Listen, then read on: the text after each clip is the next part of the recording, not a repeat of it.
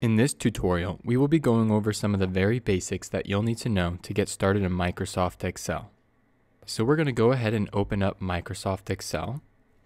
And this is the interface that you'll be faced with in the very beginning. They give you some options, some templates to choose from.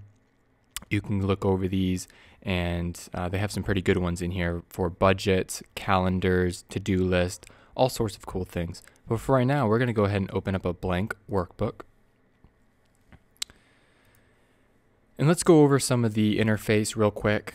Right at the top here, we have what is called the Quick Access Toolbar, and this is customizable according to your personal needs and workflow. Right here, we have the tabs, and as you click on them, they open up a ribbon.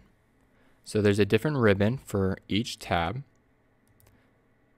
And inside the ribbon, it is divided up into groups. So if you see these little faint lines here, this is what divides it into groups. So you have a group for customizing text, for alignment options, formatting options, and so on.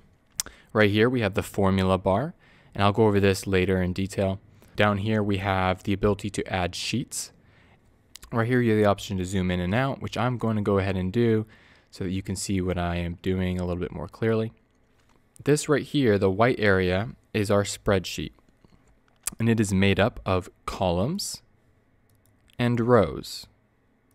The columns are represented by the letters of the alphabet. So we have column A, B, C, D, etc. And as you click on the top letter here, it highlights the entire row all the way down. When you have one of these selected, you are selecting the entire row. The same goes, the entire column. The same goes for the rows. When you select a row, it selects it all the way across. So that's important to keep in mind. Where these rows and columns intersect is what is called a cell. So for instance, right here we have D4, and as you can see, it even gives me the address of the cell right here. This is a cell. If I click over here, it's going to give me G5. And this can be considered the address of a cell, if you will. So this is very powerful because this gives each individual cell in your spreadsheet, in your workbook, an address, something that can be pointed to. And you can tell Excel to do exact things with or grab data from. So let's go ahead and enter in some data into our spreadsheet. To enter some data into a cell, all you have to do is click on a cell and start typing. And then hit the enter, or in my case, the return key to enter it. Now you can see it dropped down to the cell below. But say I didn't want that. Say I wanted to go to the right because I wanted to type in to B1. Well, instead of hitting enter, I would hit the tab button and it would move me to the right. To go backwards, I would hit Shift Tab. Enter to go down, Tab to go right. Also, you can use the arrow keys to navigate left to right, up and down. So let's go ahead and enter in some data here, some meaningful data into our spreadsheet. Let's say I wanted a list of football teams in the American Football Conference. So first of all, we'd need a title. So we have A1 selected, cell A1 selected. So we'll go ahead and enter in a title.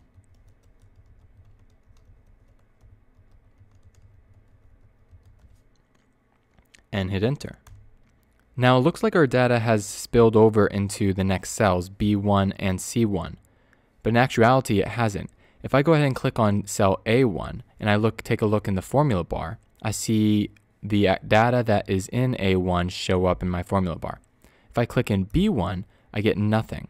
Because I entered the data into A1, my data is only in A1. And for C1, again, there's nothing because I only entered it into A1. So don't worry about it looking like it has spilled over. We'll fix that later. But for right now, let's go ahead and enter some more categories into our spreadsheet. So I probably want a name for the football team. And then again, I'll hit tab instead of enter to go right because I want some categories and some columns here. Probably need a division, a stadium, and let's do an owner. So these, we're going to have the name of the football team, their division, the stadium, and the owner of the football team. Now I'm going to go ahead and fill this data out to save some time. All right, so I have the data filled out, and as you can see, I have the names of the football teams: the Bills, Patriots, Dolphins, go Patriots, I'm in the Northeast, division, stadium, and the owner. Now I do not know if this data is completely accurate. I am not a hardcore football fan, so please don't crucify me if there's something wrong. But for the purpose of this tutorial, let's just say this is accurate. If you notice here, it looks a little bit crowded, especially with the stadium and the owner. We kind of lose some data here in the stadium. So let's go ahead and fix that. All we have to do is come up to the column section, and where you see column C and D meet, we just need to hover our cursor in between, and we get our icon changes to this line with 2 arrows on the sides. And you click and you drag the column to the right or left to change the width of the column. So we can do that until all our data is visible.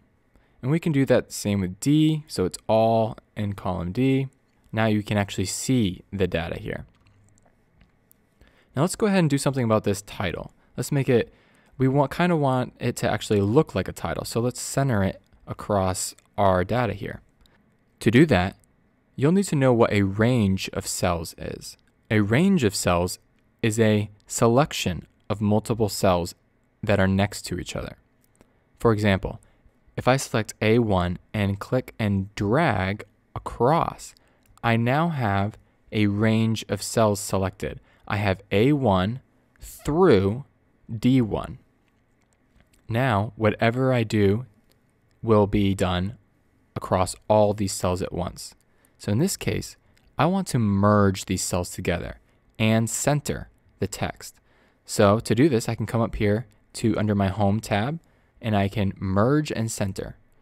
And there you go. My title is now centered across my data, and it actually looks like a title now. And what else can we do here to make this data set look more presentable? And by the way, this is called formatting. Formatting is just making your data more presentable and pleasing to the eye, especially useful when you're giving the report to a boss or someone to look at. Make it easy for them to read. So let's go over a couple things we can do to this data to make it better looking. Let's see what we can do to the text here. For the title, we probably want to have this bold. We can also italicize it if we want and underline it, but I think bold looks fine. Now for the categories, let's go ahead and select these by holding down and selecting this range of cells, A2 through D2, and italicize them all. And there you go. It looks a lot better from when it previously was all crowded and cramped together. And now you can very distinctly see what it is and have the categories listed out. Now I like the way this looks, so I think I'm going to call it done. If you found this video helpful, please give it a thumbs up. This is just the first video in my Excel Basics series, so make sure to check out the rest of the series as well.